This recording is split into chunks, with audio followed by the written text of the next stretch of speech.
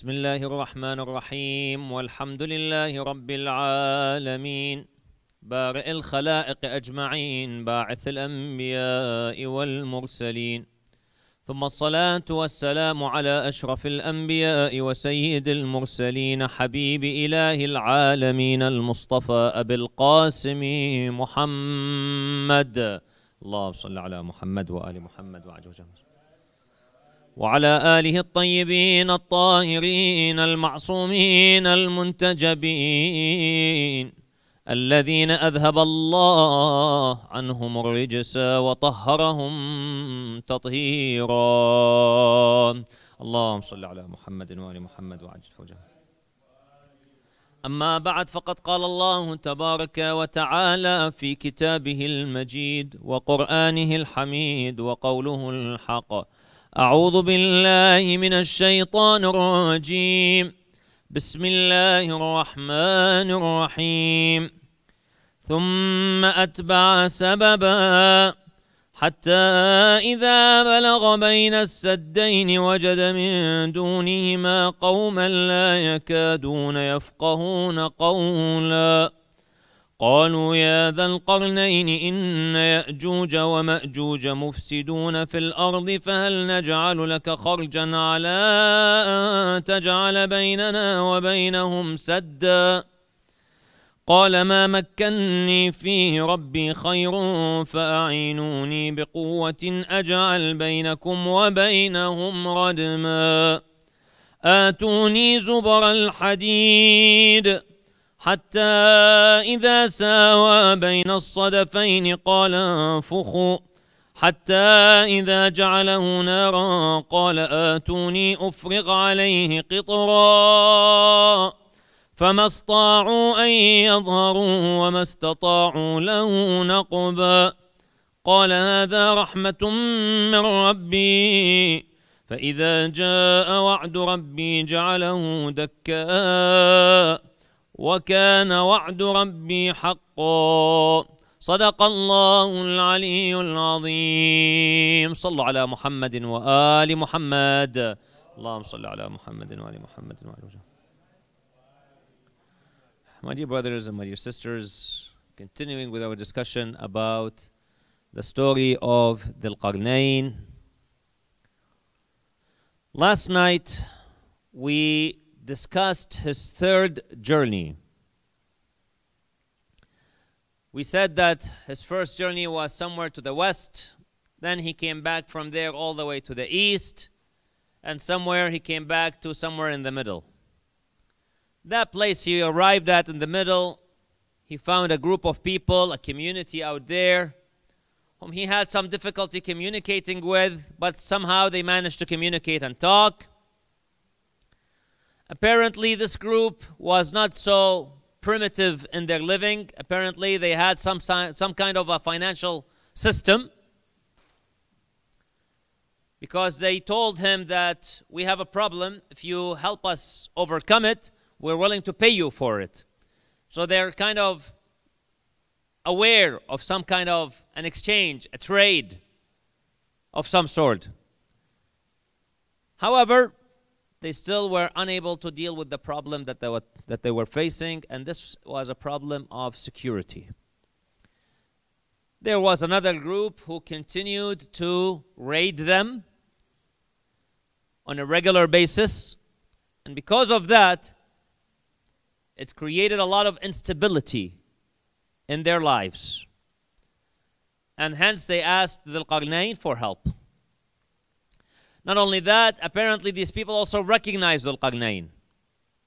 قالوا يا ذا القرنين. Apparently when they saw his army, when they saw him, somehow they recognized that he is able to help them. Unlike the second group, for example, that he visited, apparently they did not really recognize Dhul-Qarnayn. These guys, apparently they had some sort, maybe they heard about him somewhere. Somehow they knew that he was able to help them. So he did. And indeed, he built them this well-made wall that prevented their opponents, their enemies, from coming to them and raiding them. So he managed to establish peace, security for this nation. upon seeing that it was a great wall and it did the job, when those opponents, when the enemies came, they could not cross it, he became humbled as opposed to arrogant.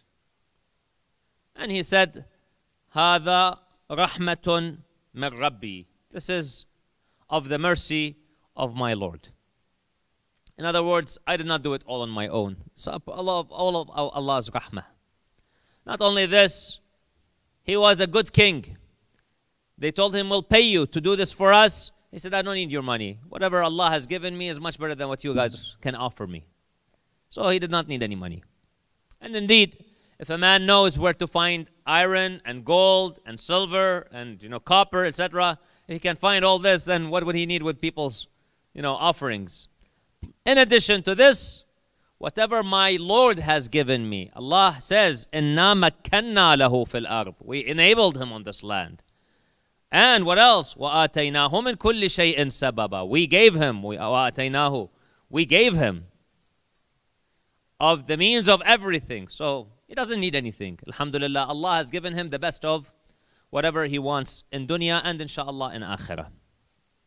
Here is an important point though that is mentioned here.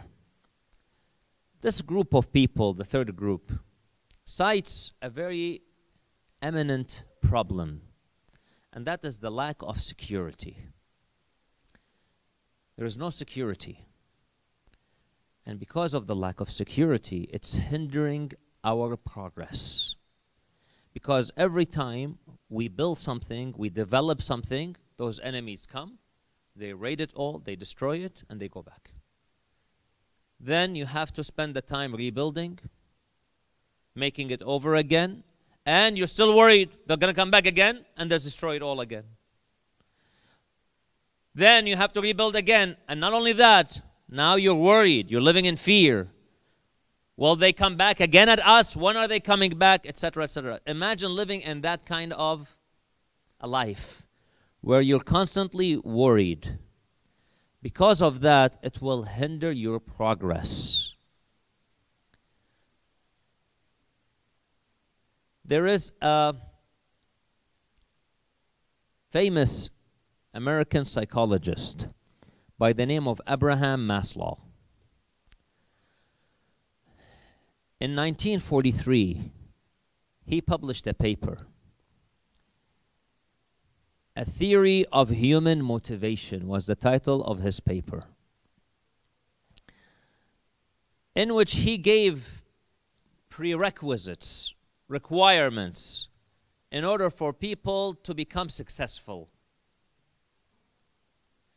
Interestingly, Maslow, unlike many psychiatrists or psychologists, he studied healthy people.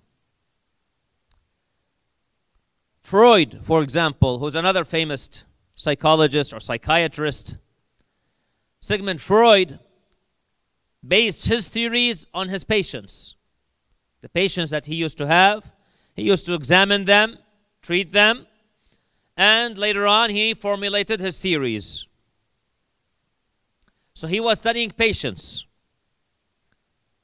Maslow, interestingly, said, if you study people who are not healthy, then your theories themselves are not going to be healthy. That was his idea when it comes to psychology. He says you need to study healthy people so you can really develop healthy conclusions. But that was his, kind of philosophy. So he actually studied people like Albert Einstein. What makes Einstein an Einstein? Why can't everybody become an Albert Einstein? How come? So he developed a theory that became known as Maslow's theory of motivation. That's what motivates people to work, and that's what helps them to become successful. That theory was then made into a pyramid, and hence it became known as Maslow's pyramid, where at the bottom of the pyramid are the most essential requirements, and it goes up until you reach the pinnacle of the pyramid. So what does he say? He gives 4 requirements in order for the person to achieve the 5th, which is the pinnacle. So there are 5 in total.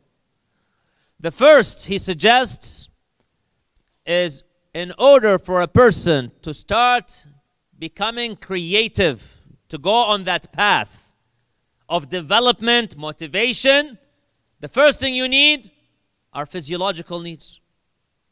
You need food. You need water. You need air.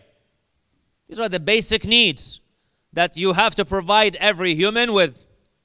And that's the first need. So what he calls the physiological needs. Your food, your water, etc. I mentioned a few nights ago, if you remember, there are parts in the world where people do not have clean water. And they have to walk literally every day 5 miles at least. In some cases, even 10 miles each way just to go to a well from which they can fill out their buckets of water and walk 5 to 10 miles back so that they can drink this water.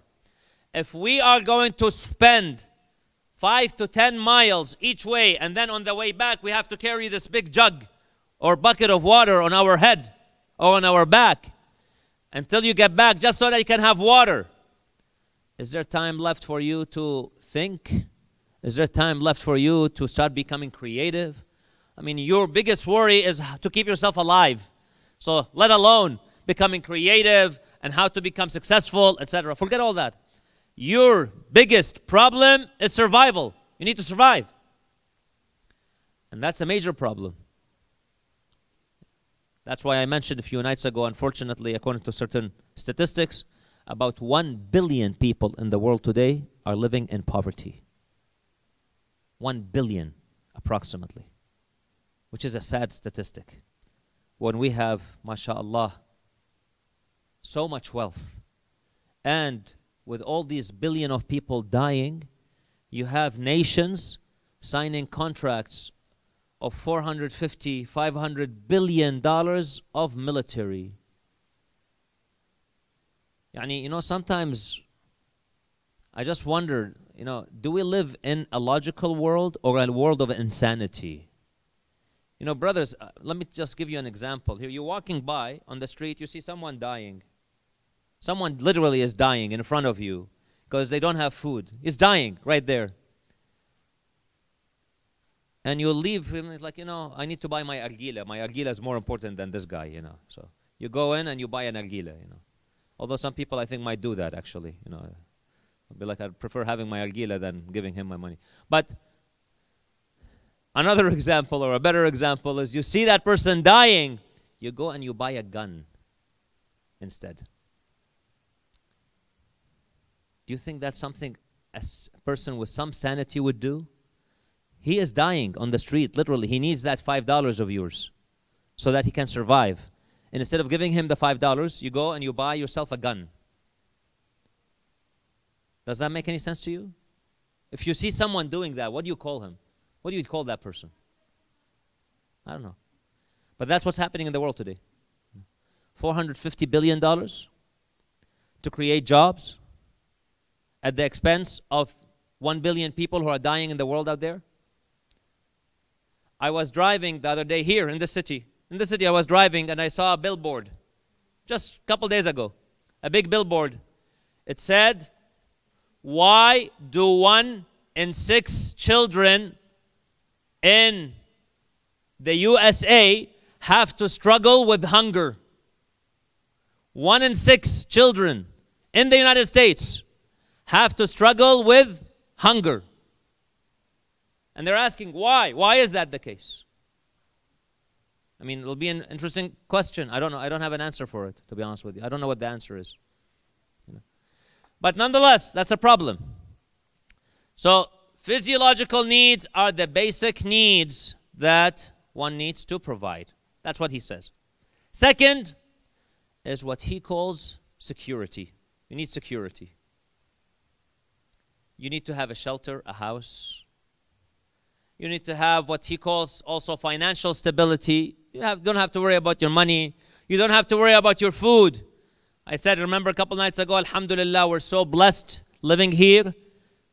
Alhamdulillah that we are fasting. We don't even have to worry about iftar. It's not something that is of concern to us. There is always khair, walhamdulillah rabbil alameen. Whereas some people, some parts of the world, they have to worry. They have no iftar, nothing. They're fasting the whole day with nothing. So security is important. They need security. Or some parts of the world where there are, as we read in the papers and we see on television, bombings happening here, killings happening there. People at the time of this time of the year, I remember last year, same time, in one of those countries, people were shopping, preparing for their Eid in a mall, at a shopping center in one of the Muslim countries. And unfortunately, an explosion happens that kills hundreds of people who were about to celebrate Eid. That celebration turned into a catastrophe, a problem for them. So imagine living such a condition where you go outside, you don't know if you're going to come back alive.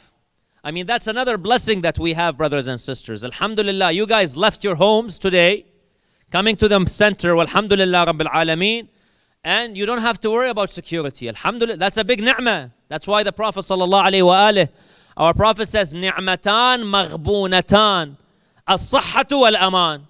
He says, two blessings are forgotten about. People forget about them, how great they are. Two. What are they? Health and security. You hear sometimes people in the holy month of Ramadan, Ya Allah, help me succeed in my exams. Ya Allah, help me, for example, increase in my rizq. Ya Allah, give me more money. Ya Allah, give me a big house. Ya Allah, give me a better job. And sometimes people forget, Ya Allah, keep me healthy. Which is a very important dua.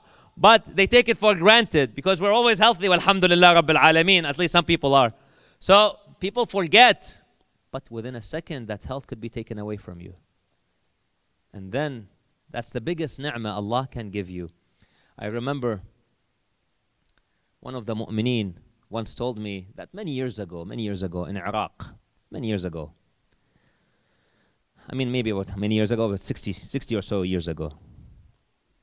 He said that there was a person who owned a wood shop, a wood. So he had a warehouse full of wood. He used to sell wood. Okay, different kinds, different. You know how you go these days to these big, depot stores to buy wood? This guy had, one of those stores to sell wood. They came to him one day and they told him that your warehouse is burning. It's caught on fire. He came and he started looking at the warehouse and he started like smiling, like this. People thought this guy lost his mind. That's it. I think he's just, finished. He's just, and back in those days, there was no insurance. There was nothing. This is all your whole investment right in front of your eyes, burning right in front of your eyes, literally. So he said, people thought that this guy's gone crazy a little bit. But then, upon, somebody came to him, he said, are you okay? Everything is okay? I mean, you seem to be laughing at this, He's like, well, I have two options. I either cry or I laugh, So I'd rather laugh, I mean, if I cry and I start, shouting and weeping and crying, that's not going to bring my wood back, It's gone, alas. But, alhamdulillah, I still have my health. I still have my health. I still have my reputation as a businessman. I can, with my reputation, I can go, maybe get some wood here and there and try to build again. Try to work it again. I have my health, I have my reputation, I have those people who can help me out. So alhamdulillah, khalas. That's a great attitude to have. This is what we call, you're looking at things, the cup is half full. That's what we call a positive attitude, which is extremely important in success.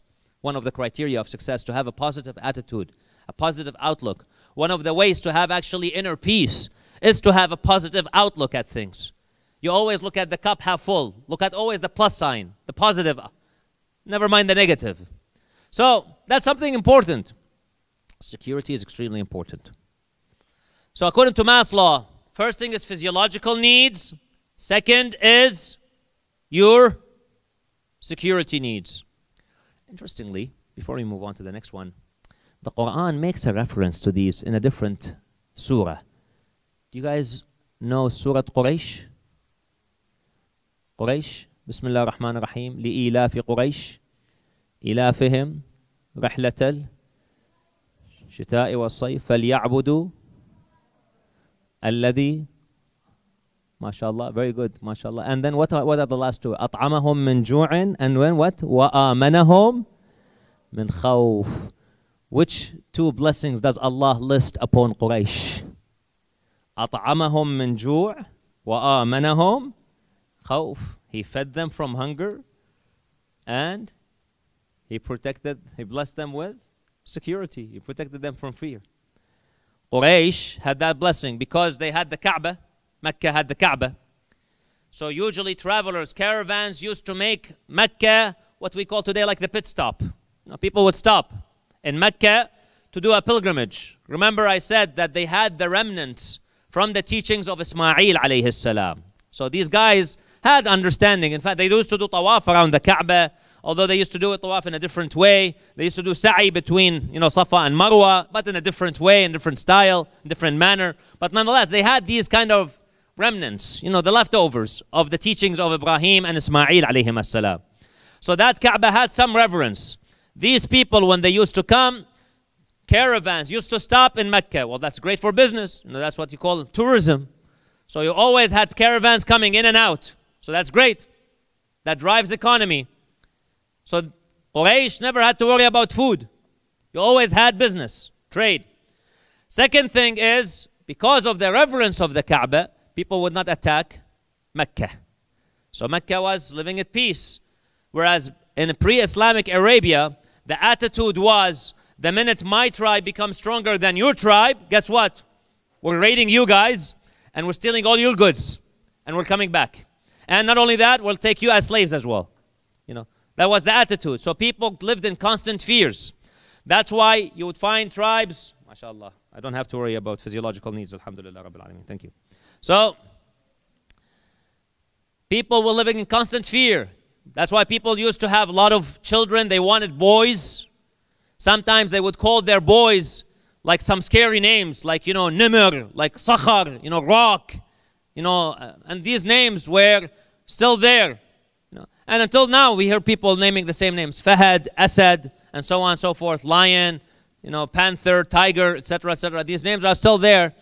But those names were to scare the enemies, that, we have boys, we have men to protect us. So that was something back in those days. Mecca did not have to worry about it. Especially after what happened to Abraha, the king who came to destroy the Kaaba, and Allah destroyed him. Especially, that which surah is that mentioned in? Surah Al-Fil, exactly, mashallah. Very well, mashallah. You guys are smart people here tonight, alhamdulillah. Surah Al-Fil. It's like, the other day, it's said one day a man came to pray behind. This is a true story, actually. It used to happen back in the old days. A man came to pray Salat al-Jama'ah behind one of the sheikhs, and the sheikh recited Surah Al-Naml. After Surah Al-Fatiha, he recited Surah Al-Naml. The next day, Surah Al-Naml is a bit of a longer surah, So the next day, this man came to him and said, Naml means ant, right? The ant. So the next day, this man comes to him and said, Sheikh, tonight after Salat in the Salat after Surah Al-Fatiha, which surah will you be reciting tonight? He said, tonight I'll be reciting the fil, inshallah, the elephant.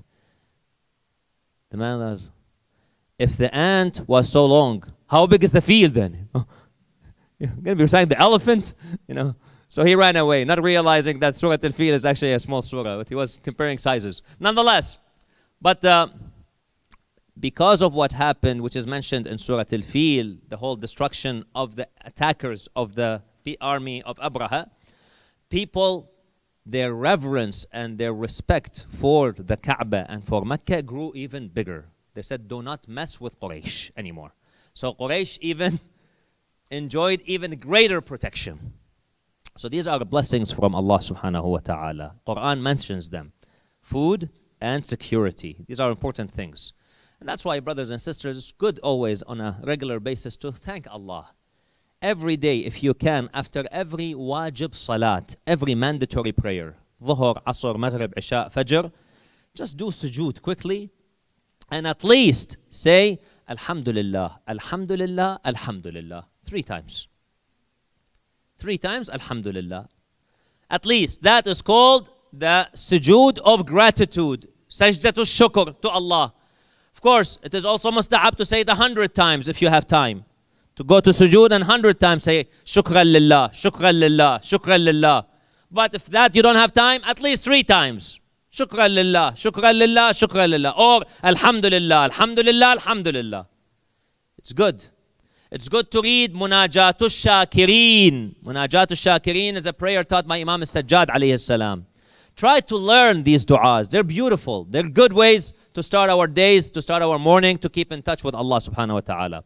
So those 2 things that he mentions. Okay, so first of all, physiological needs. Second, security. Third, he says people need love and belonging. They need to be loved. They need family. Family is important. The human being is a social being. He needs people. So therefore, another requirement in that ladder of Maslow is the sense of belonging. You need to belong somewhere. You need to be loved. You need to be taken care of. Family is important. That's the third one. And that's why, brothers and sisters, always keep the bond of family a strong bond. Look after it, especially this time of Eid is coming up, alhamdulillah. Look after your parents, look after your children, look after your families, look after your cousins. Keep that family bond there to the best of your ability.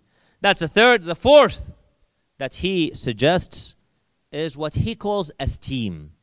What is esteem? He says people need to feel that they are respected. That's something important. So people need to feel that they are appreciated. That's how they develop self-esteem. And that's something important according to him. That's something important, esteem. This is something where I beg to differ from him. Not to say I'm a psychologist, so it's not really something for me fair to discuss about Abraham, who's a psychologist by profession. Where do I disagree about esteem? Imam Ali ibn Abi Talib salamullahi alayhi says, لا تستوحشوا طريق الحق لقلة سالكيه. Do not feel strangers on the path of truth because there are so few people following it. If you see everyone doing something, but that thing is not the right thing, well, I don't need people to approve of what I'm doing so that I can develop my esteem. As long as what I'm doing is right, is the right thing. Let me give you an example. Imam Ali ibn Abi Talib salamullahi alayhi became the Khalifa after about 25 years after the Prophet's death. So 25 years there was a gap between him and the Prophet sallallahu alayhi wa alayhi until he became the Khalifa. Of course, he is Khalifatullah. Allah appointed him as a Khalifa. But we're talking about the Khilafah in terms of the political system out there, in the materialistic world. After 25 years, he came to power. People came to him. They said, Ya Amir al-Mu'mineen. Muawiyah ibn Abi Sufyan, who's the ruler right now over Sham, he wants power. So why don't you give him power? You know what? Approve of him as the governor of Sham in the meantime. Wait. You just came to power. Don't rock the boat so quickly. Let him stay in power. Well, what else? Talha and Zubair, 2 important personalities, companions of the Prophet. They also want power. So why don't you give them some power? Make Talha governor of some place and make Zubair a governor of another place.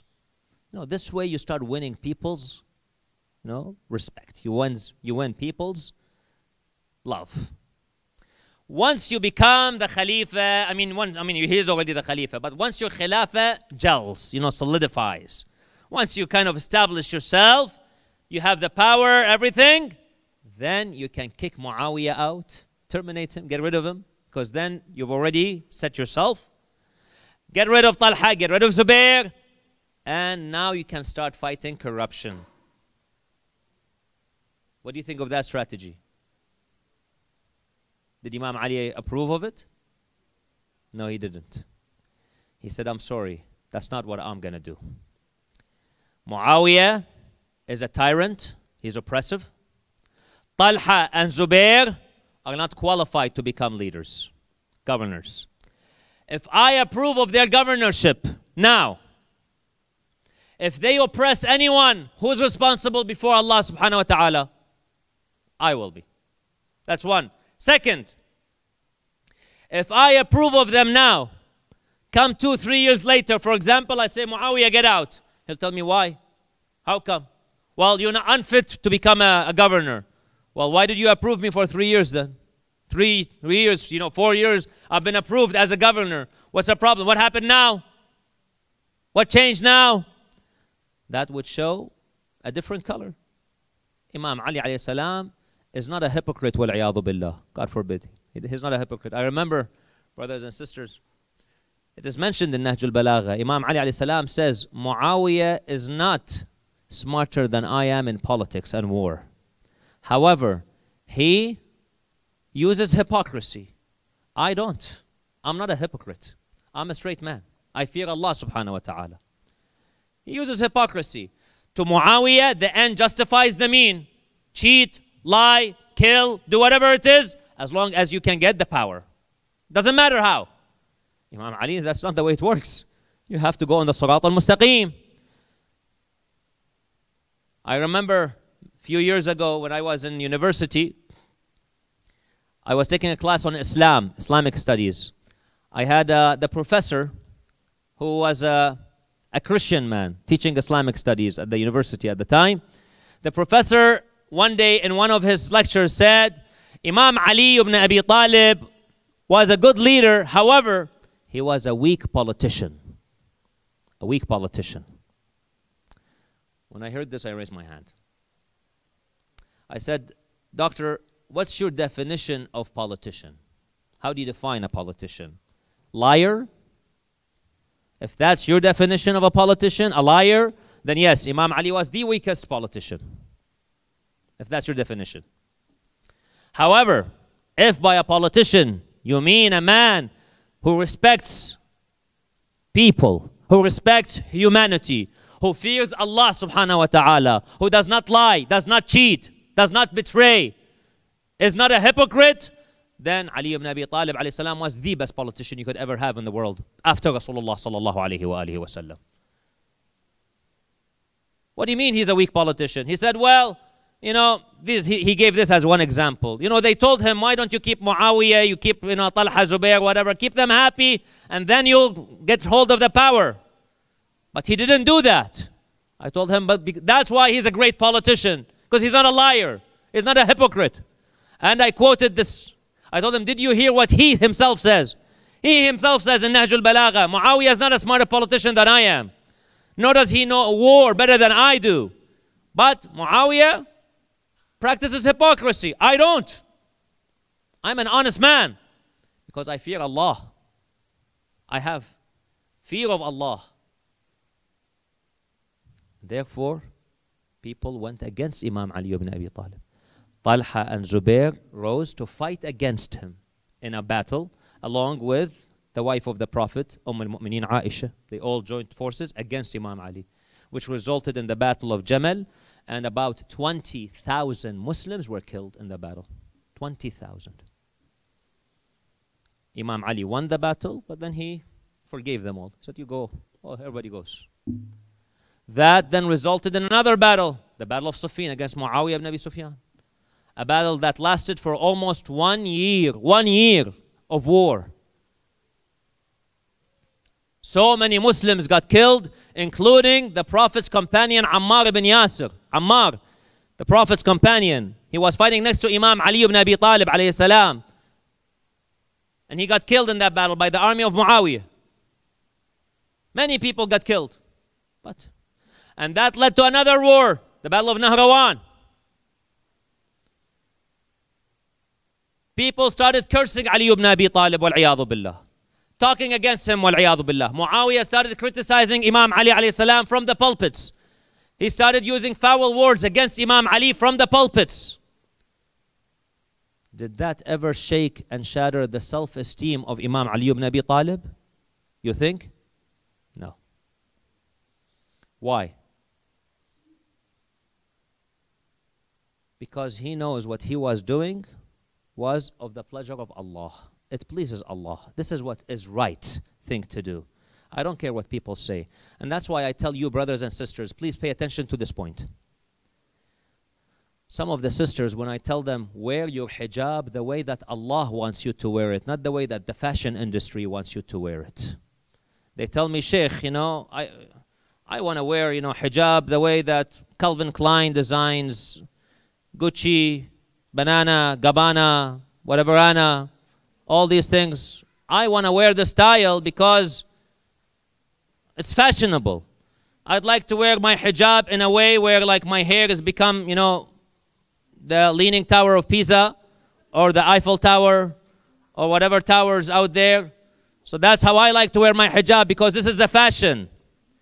I'd like to make my face, all makeup, whatever, everything on the nails, whatever these things are. That's how I want to be, because otherwise I'm not beautiful. And I tell them, why do you not believe in yourself?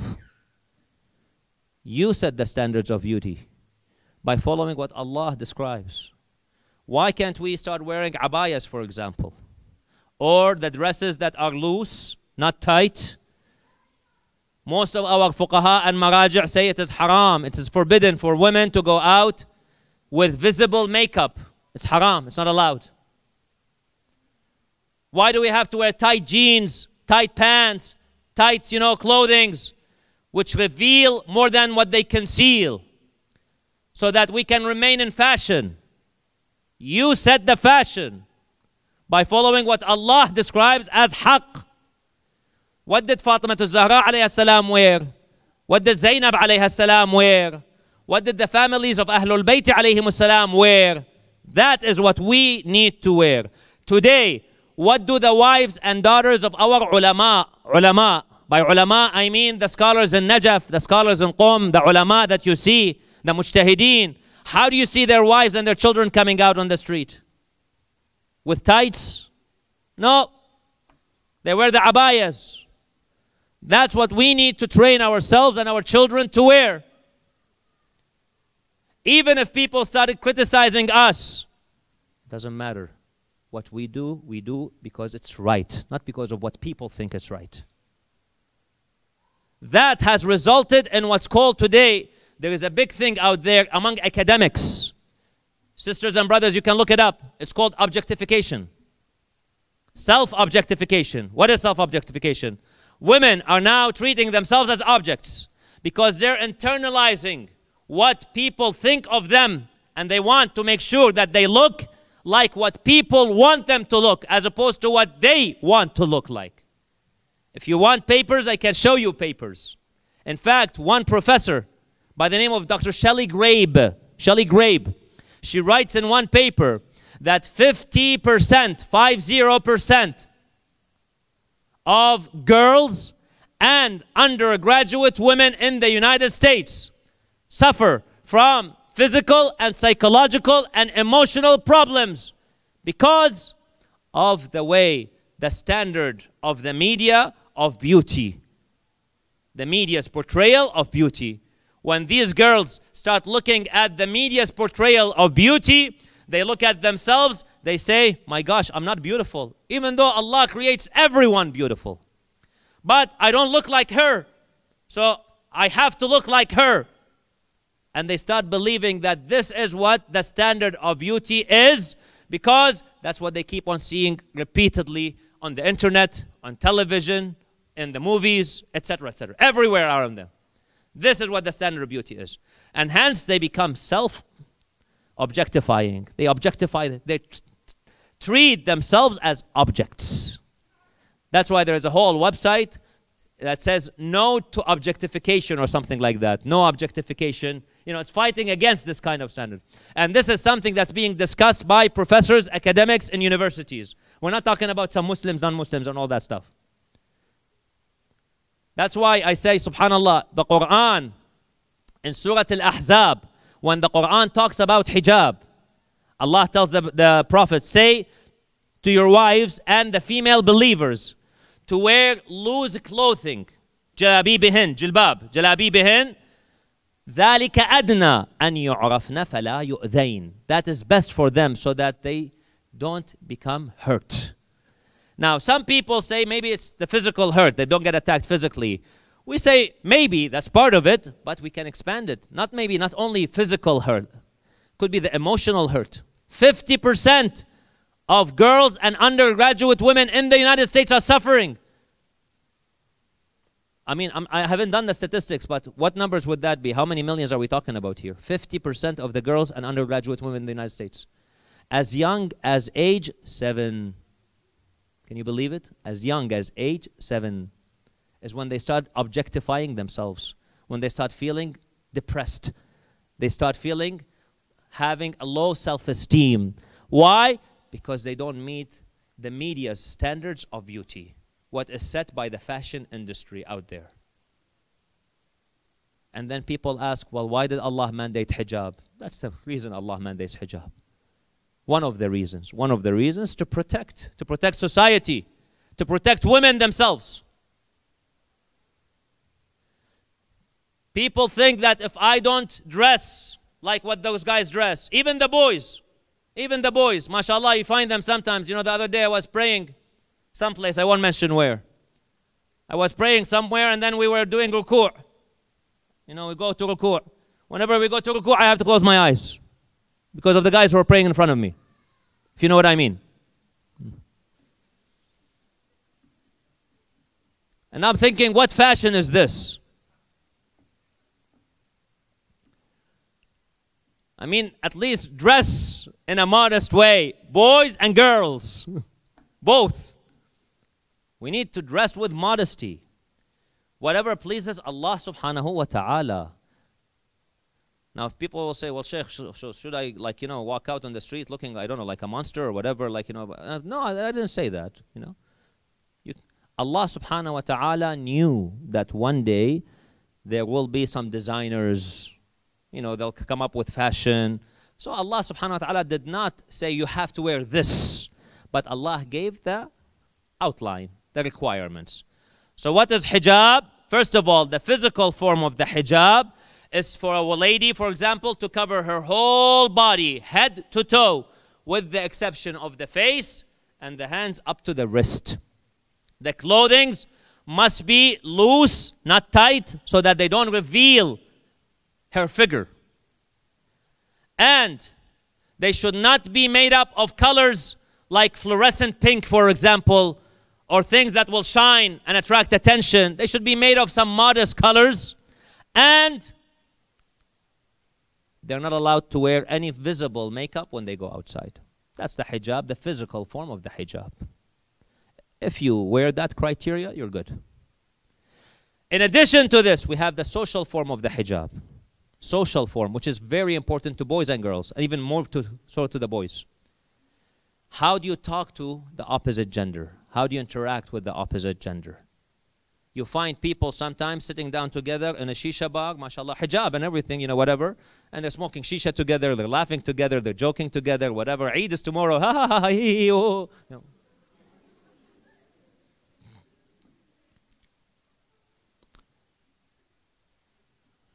That is not allowed. Here we talk about the social form of the hijab.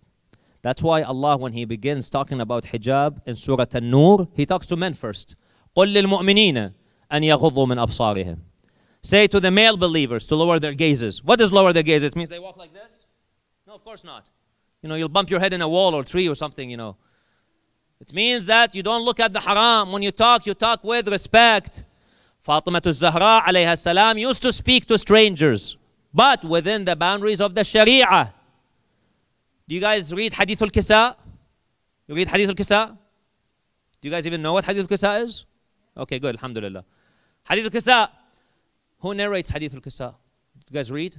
Who narrates it usually? What's the first sentence that we usually find? An who? An Jabir ibn Abdullah al-Ansari. An man? An Fatima. Salamullahi alayha. From Jabir ibn Abdullah al-Ansari, the Prophet's companion, narrating from who? Fatima al-Zahra. So who told Jabir about the Hadith of Kisa? Who told him? Fatima alayha salam. But did she sit down with him and joked with him and laughed with him and smoked shisha with him and taught him? Of course not. Wal-'iyadhu billah. while wearing her hijab, while having her dignity, speaking respectfully, professionally, teaching him the event of the hijab, of the kisa. That's the way we need to interact. This is something important. Now, people tell me, Sheikh, well, I work at a place where I have co-workers, colleagues. What do you want me to do? No problems, as long as the conversation is, professional, within the professional realm. That's fine. There's no problem with you having a conversation with strangers, with your co-workers, with your colleagues. If you go to university or you have a project that at work that you have 3, 4 ladies and 2, 3, 4 men, for example, you're working together on a project, on an assignment. You interact within the boundaries of the assignment, whatever the assignment dictates. You have to work together, cooperate together, collaborate together within the boundaries of the Sharia, as long as you don't cross the red lines. That's no problem at all. That is what's called the social hijab, which is important. So if people criticize us, that should not lower my self-esteem. My self-esteem comes from the belief in Allah and my faith in Allah. So that's where I beg to differ from mass law. Yes, everybody likes to be complimented. We all are human beings at the end of the day. So we like the compliments. But if I see people turning against me because what I said was the haqq, the truth, like Imam Ali, people turn against him because what he did was the haqq and the truth, then I don't have to worry about it. What I have to worry is about Allah subhanahu wa ta'ala. Tomorrow I'm going to have to answer to him. So even if the whole world isolates me, if I'm right, I don't care. I'm right. As long as I know I'm right, not that I think I know, that's a problem. As long as I consult, I follow the lines, the guidelines of the Sharia, and I know these are the right things to do, these are the right steps, this is what we need to do. Moving on, Maslow says if you have the physiological needs, if you have the security, the love and the family, that relationships, the belonging, then you have the self-esteem, the respect. Finally, you can reach the pinnacle of the pyramid, and that's what he calls self-actualization. Self-actualization. What is self-actualization? It's when you can really unleash your true potential. You discover what you're good at, and you actually do well at it. So if you're good at painting, for example, you can really start drawing the best of the arts. If you're good at literature, you can write the best of poetry, the best of novels. You can win prizes. If you are good at science, you become one of the best, and so on and so forth. So that's what he discusses. These are things which are important that, according to mass law, they're required. This really leaves me with one last thing. Whenever we see people trying, we need to support them. We need to help them out. If you see somebody, for example, who's young and they're trying something and they fail, don't go and hammer them on the head. Like, you just failed, you're a failure, you're not going to succeed in anything. You know what? You tried once, it's okay. Maybe you can try a second time. Learn from your mistakes. Do you guys know who Thomas Edison was? Yeah. What did he do? What is he famous for? He did a lot of things. What is he famous for? The light bulb. Okay. Thomas Edison says if quitters would only know how close they are to accomplishing their goals, they would not have quit. When he was discovering or inventing the light bulb, of course, Thomas Edison was a wealthy man. He was a wealthy man. And he did not do it qurbatan ila Allah ta'ala. He knew this thing will make lots of money. So he was after the financial gains. But nonetheless, he was a wealthy man, so he hired a lot of people. He hired people, and their job was they were given what we call the periodic table. You guys know the periodic table of the elements? He gave them the periodic table of the elements. He said, there, you try any solid that you see on the periodic table, try to make a filament out of it and use it in the light bulb. See if it works. So they tried iron, it burnt, did not work. Zinc, did not work. Copper, didn't work. Gold, didn't work. Until they hit the bullseye, as they say. And what was it? What is it? Tungsten, exactly. Here we have another biochemist, although that's pretty good, Even though they're biochemists, but they know stuff, because they have the word chemist attached to them. That's why. It's chemists who are really important. So, tungsten succeeded. So after all these failures, they had a success. But that success was a huge success. It made him a fortune. Even though he was quite a fortunate man himself, became even more fortunate. So people need to try. You fail, that's fine. You keep on trying until you succeed. But always try to do your best, put your effort in, be patient, and inshallah you will succeed. Last thing I'll leave you with, of course, ask people for advice. These people of Dhul-Qarnayn, when they did not know what to do, they asked for help. Ask the experts for their advice.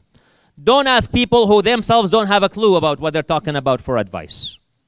That's where we have a lot of problems. Especially when it comes to religion, mashallah. Everyone becomes a faqih and a alim and a marja' taqleed.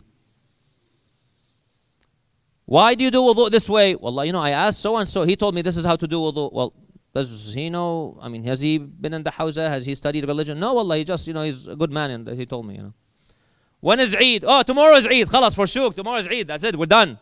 Well, have they made an announcement? No, it doesn't matter. Tomorrow is Eid. Khalas. You know. Well, have you seen the moon? No, no crescent. It doesn't matter. I saw it in my dreams. You know. If you don't know, don't say anything. Ask people who know. Those who have the expertise. Just like when you become ill and you go to a doctor, if the physician you meet tells you, I studied I became a physician online. I went online. Dr. Google was my supervisor and was my teacher. So that's how I achieved my degree, through Dr. Google. You know. Would you want to be treated by such a person? So ask people who have experience. And same thing, what surprises me sometimes, especially the youngsters here, people who are teenagers sometimes. Teenagers sometimes when they need advice, instead of asking their parents for help, they go ask their friends. I'm not, you know, putting down anybody here. But your friends, no matter how good they are, they may be really good people, but they don't have experience in life as much as your parents do, as much as some elders do. So you find sometimes they might give you an advice which is the wrong advice. Well, say, but she's my friend, he's my friend. I know. Maybe in his opinion he's trying to help you, but because of their lack of experience, they fail you. They tell you, do this, do that. When you have a problem, go run to the people who love you the most, and they're your parents. Or go run to individuals who have a reputation in the community, some reputable religious scholars, some people who have a reputation for their wisdom in the community. People respect them. Go seek their advice. People who have the wisdom to help you. People who fear Allah.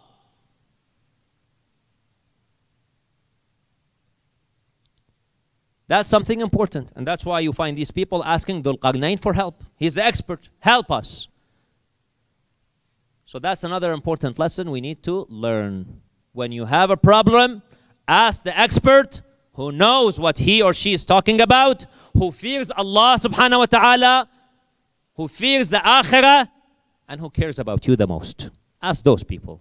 I'm not saying you don't need to talk to your friend, you know, stop, like, you know, shut them off, block them now, put them all blocks. That's what I'm saying right now. What I'm saying is that in serious matters, you need to consult people who have the experience, the expertise, and no one is better than your own parents or the reputable religious scholars, those who have a good reputation among the community, to be wise, to be God-fearing. Those are the individuals you need to seek for help so that they can provide you with the best assistance. This leaves us, inshallah, now with one last lecture, which is tomorrow night, inshallah, about